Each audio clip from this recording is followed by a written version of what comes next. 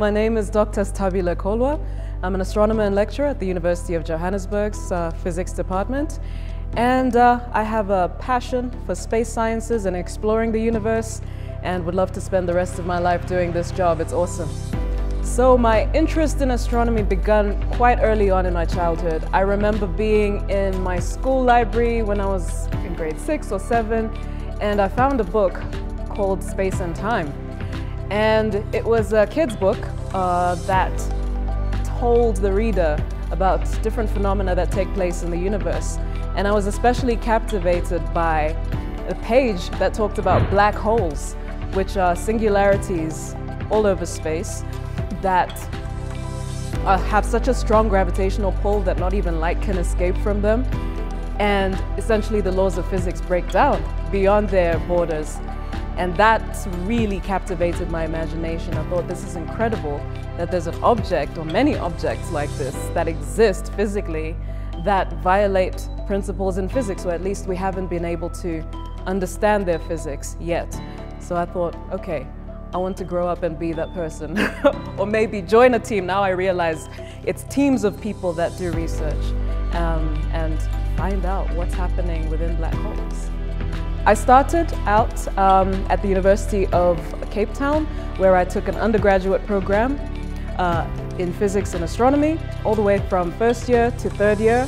I then went into an honors program through the National Astrophysics and Space Sciences program, and continued to look for opportunities to get a postgraduate education in astrophysics, particularly one that would expose me to research that was being carried out beyond the borders of South Africa. And that's how I met my master's supervisor, Professor Matt Jarvis, and he worked with Dr. Kim McAlpine, who's still in astrophysics at the moment, and they helped me through my master's.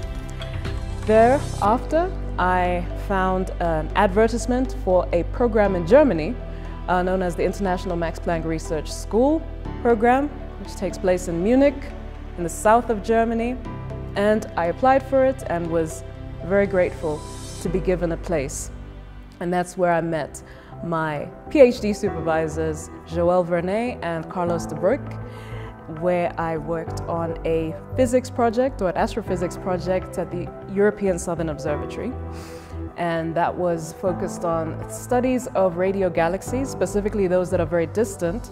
And we use these incredible instruments that are located in Chile. The first one is MUSE, it's known as MUSE, the Multi-Unit Spectroscopic Explorer, and it is a spectrometer that is mounted on the Very Large Telescopes, or one of the Very Large Telescopes in Paranal in Chile. And this is also run by ESO. So using that optical data, as well as millimeter or submillimeter data, which is captured by the Atacama Large Millimeter Array, also in Chile, in the Atacama Desert, I was able to study the properties of gas, halo gas, around very distant radio galaxies, and that was my PhD project. Yeah. So the most challenging aspects of my work, I would say, are time management, being able to juggle teaching and supervising students, so taking care of the future crop of STEM leaders, and also producing my own research, which should be published in peer-reviewed journals.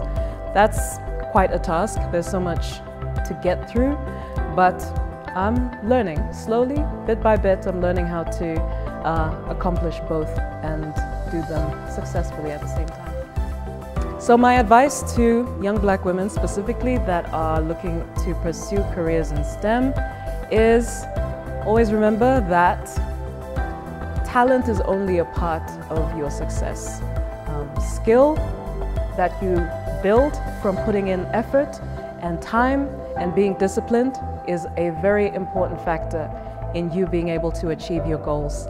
Oftentimes, we think that because our experiences through life have been difficult, that we haven't had a good start, achieving our goals will not be possible, but that's not true.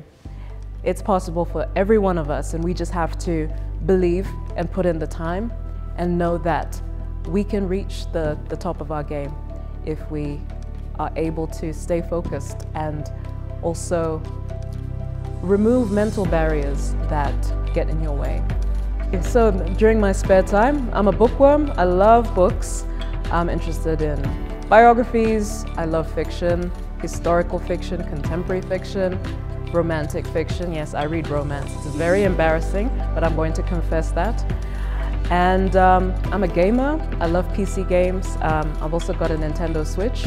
So there's some kiddie aspects of my personality that come out quite frequently.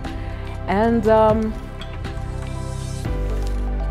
TV. I'm really interested in following shows and watching movies, but all of these spare time things are very self-oriented, so I'm thinking of ways in which I can be more altruistic with my spare time. I've started writing popular science articles, which I publish on Medium, where I explain very high-level astrophysics concepts in a way that hopefully anyone can understand. So I want to learn the public communication of science, and also want to get out there physically and talk to young women about STEM careers and what they're interested in, and try to essentially help them build their skills and reach their goals. Maybe have hackathons where we can focus on building skills in programming. That's very important with the fourth industrial revolution. We need a nation of people that are very technologically acute and know how to write code, so that we can build a more technologically developed country. So I am working on studying the properties of radio galaxies that are observed with MeerKAT. I should actually say galaxies in general that are observed with MeerKAT, because in the radio continuum you can pick up galaxies that form stars very rapidly, or galaxies that have very active cores that emit tons of radio emission. So you get different types of galaxies, and I want to use MeerKAT radio continuum survey data to understand how galaxies evolve with cosmic time, what the properties were, physical properties were of the earliest galaxies that up until now we haven't been able to detect because our telescopes have not been sensitive enough. I'd say overall galaxy evolution. The University of Johannesburg, the future reimagined.